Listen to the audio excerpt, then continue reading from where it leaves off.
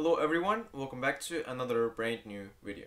So this topic is going to be from Max Klymenko. So as of today, we're going to find out a couple of things. Like how Max and his grandmother met up in Poland after grandmother escaped Ukraine as a refugee. What exactly has happened to her home when grandmother left Ukraine. And then finally, grandmother will share her story in an interview. So if you ask me if I have seen the video entirely, I have not. I am reacting to it the first time, so I kind of spoiled the head of it.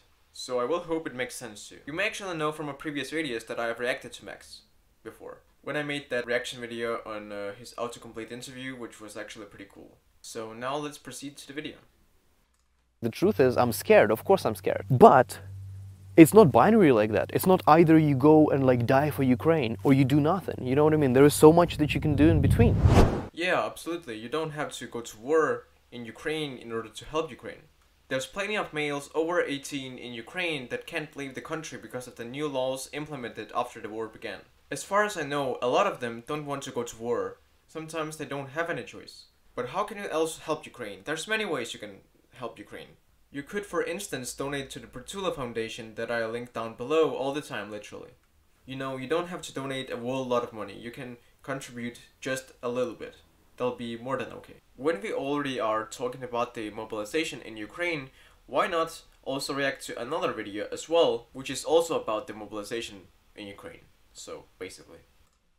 Мобілізація до Збройних сил України під час воєнного стану не може бути добровільною чи примусовою. Це обов'язок громадянина, наголосив начальник управління персоналу штабу командування сухопутних військ Збройних сил України Роман Горбач. Він також прокоментував заяви про так зване примусове вручення повісток на блокпостах. Далі пряма мова.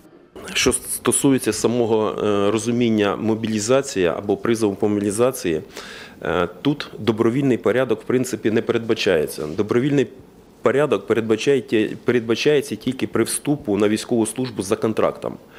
А при мобілізації або на строкову службу це є обов'язок кожного громадянина боронити свою державу.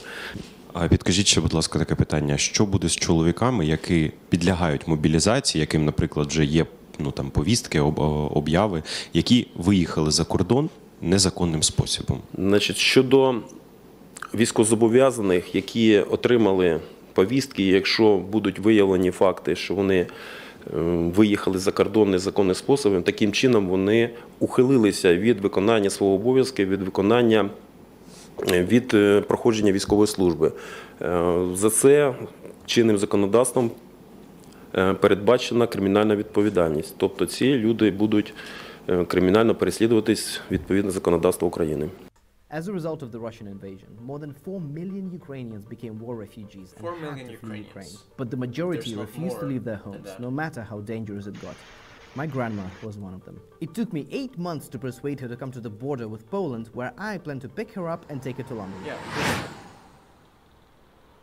good idea. He's in Warsaw, Poland, and he's buying a bunch of stuff. I arrived a few days earlier to visit the refugee center in Warsaw and a school for Ukrainian kids with special needs. Dzień dobry. So dzień dobry is good morning in Polish. I want to bring them some presents and talk to parents about the issues they're facing now. Man, I hope there is enough. There's so many kids. First stop is a volunteer-run refugee center for Ukrainian families here in Poland. Так, всім привіт. Ідіть сюди. Сюди. Так, тут Лего. Така є. Пазл. Thanks to people who donated, they have enough humanitarian aid when it comes to basic needs: food, water, personal hygiene items. Man, this thing is so cool. Lucas, how do you spin these? But donations don't include non-essential items, such as toys and candy.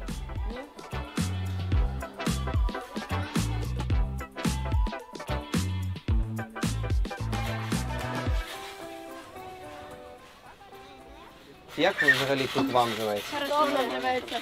Нормально? Спокійно, тихо. Угу. Не бомблять хоча б. Трішки самоліти літають, трішки боюся.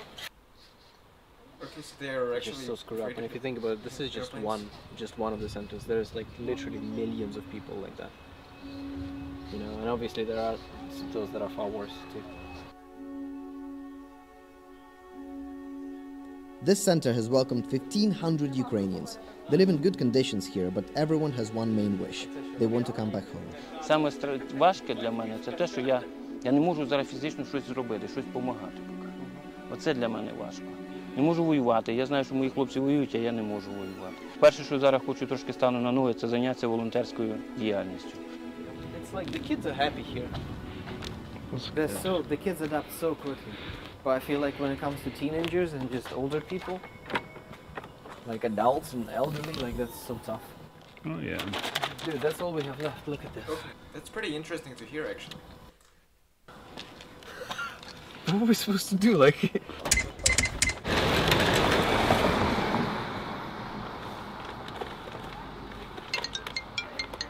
Finally, I got a phone call from my grandma. She told me that she was on the way to cross the Ukrainian border. I persuaded her to go on this journey, so every small thing that she doesn't like, I feel like it's my fault. I was obviously excited to see her. I was just paranoid, nervous for everything to go well, for the flights to come in on time, and since my early years, I feel like I could relate to my grandma the most. I feel like out of everyone in my family, I was most like my grandma. I think it's tough. Like, I think any family being separated is really hard. Like, this is very different. Like, you don't know if you're going to see your family again. None of the people in the refugee center or the kids at the school that we visited with any degree of confidence can say that they will see their loved ones again. Школа для дітей з України, які втекли від війни. Усі діти отримали психологічну травму, і педагоги також з України, і вони не виключення. І батьки, які привезли цих діток сюди, вони мають також психологічні проблеми, які відображаються на них і на дітях. This is kind of like the arts room where kids have drawings and different things from kind of Play-Doh and shapes and so on and so forth. But basically, Natalia has been telling me that in the beginning, when kids just came back from Ukraine, they were drawing tanks, Russian soldiers, bombs. And now most of the drawings that they have are relatively peaceful. So this is, I think, for the birthday of one of the kids. Everything, the teachers here are saying that most of the drawings have the blue and yellow palette, and they don't tell them. Like, if you look at how many flags there are here, like, no one is telling the kids to draw the flags or to draw in the blue and yellow palette. It's just because they miss home, and that's kind of their experience.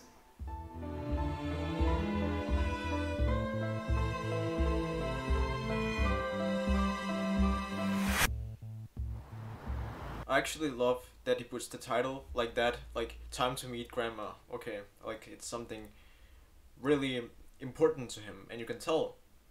So, as he said, Time to Meet Grandma.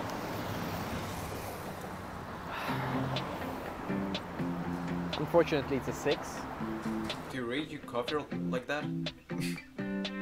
I'm at the airport here in Poland, and I'm gonna see my grandma in a few hours, so I haven't seen her from the beginning of the war, so that's been around 6 months. She has safely crossed, well, not really safely, she has successfully crossed the border from Ukraine, so she's now in Moldova.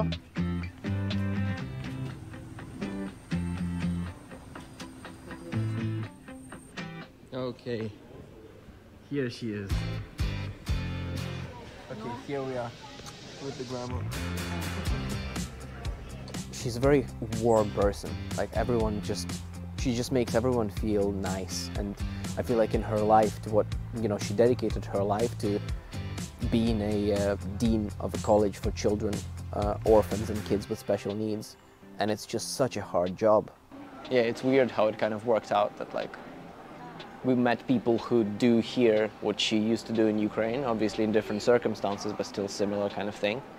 Yeah, so she was teaching economics, and when I was a kid, I struggled with economics, actually. So she used to help me a lot with school. I needed, like, a lot of help with school. I think we're very similar. I think we're very similar people. Just 2 weeks after my grandma left Ukraine, our house got bombed. Shortly after, Russian missiles also destroyed the grammar school that both my grandma and myself went to. Okay, that is Of course, I am upset about the flat. I mean, I spent my whole childhood there, but I'm also happy that we didn't wait another month before getting her out. My grandma hasn't seen the photos of the flat yet. We are keeping them from her because it's bad. Like, I don't think she realizes how bad it is. Like, it's pretty brutal. So yeah, I feel like it was just super lucky. The thing is, like, they could have well been there. You know what I mean? If my grandma was back home, like, there is a chance that they would have been there during the blast. And like, they could have died, you know?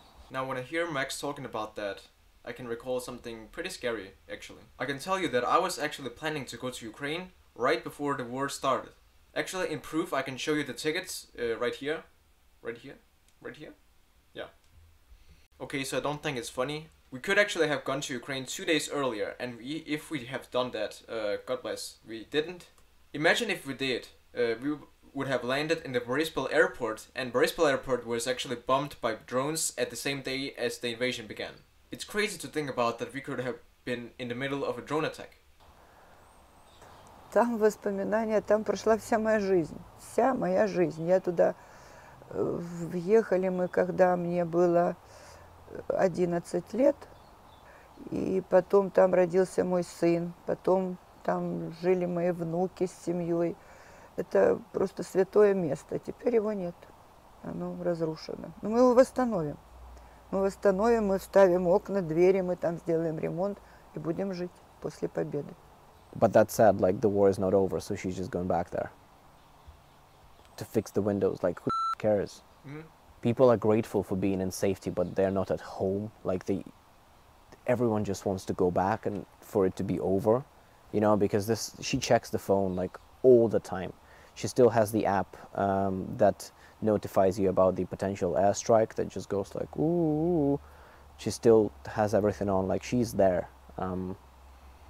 At the same time, I think it's really stupid to go back. Like, I'm not gonna lie, I think it's stupid. I completely understand, because my own grandparents, some of them did the same thing. And I can, yeah, definitely understand. Вообще, это страшная война. Представить себе, что это такие дикари на нас напали, это просто было невозможно. Они не воюют на фронте, они там не умеют, у них не получилось то, что они хотели. Так они просто истребляют города и убивают мирное население. Я завтра возвращаюсь назад, потому что там мой дом, хоть и разрушенный, но дом. Там мой муж, там мои друзья. И я хочу быть с ними, ну, с ними вместе. So that's it. Grandma is just gone. She's gonna board in an hour and then go back. So, yeah, feeling kind of shitty. Dropping her off at the airport was not easy. I wasn't happy with her decision to go back, but I felt like I had no choice but to accept it.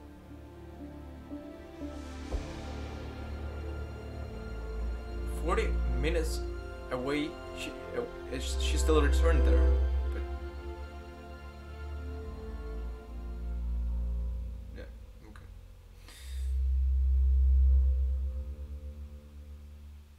Okay, so as I said in his story, it is a kind of a private video, so I hope it's okay. I actually post it on YouTube. Please go to his channel and give him the love and support that he deserves. As I already told you, there's different kind of ways that you can help Ukraine. So what can you do? You can volunteer, or you can make your own command of volunteers, your own group. At least that is what my mother has done.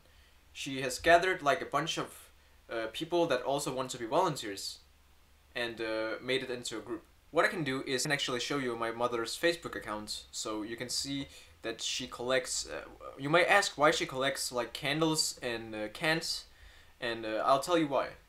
So in Ukraine, in warfare, there's those World War I alike trenches. Unfortunately, there are World War I alike because, well, there are. You can't say there aren't. Actually, just take a look at them. It's far worse right now while it's winter. It's a thing to consider, actually. So next up's gonna be a reaction on the trenches in Ukraine. So I think it's gonna be a pretty interesting thing to review. I hope you agree, and see you in the next video. See you later.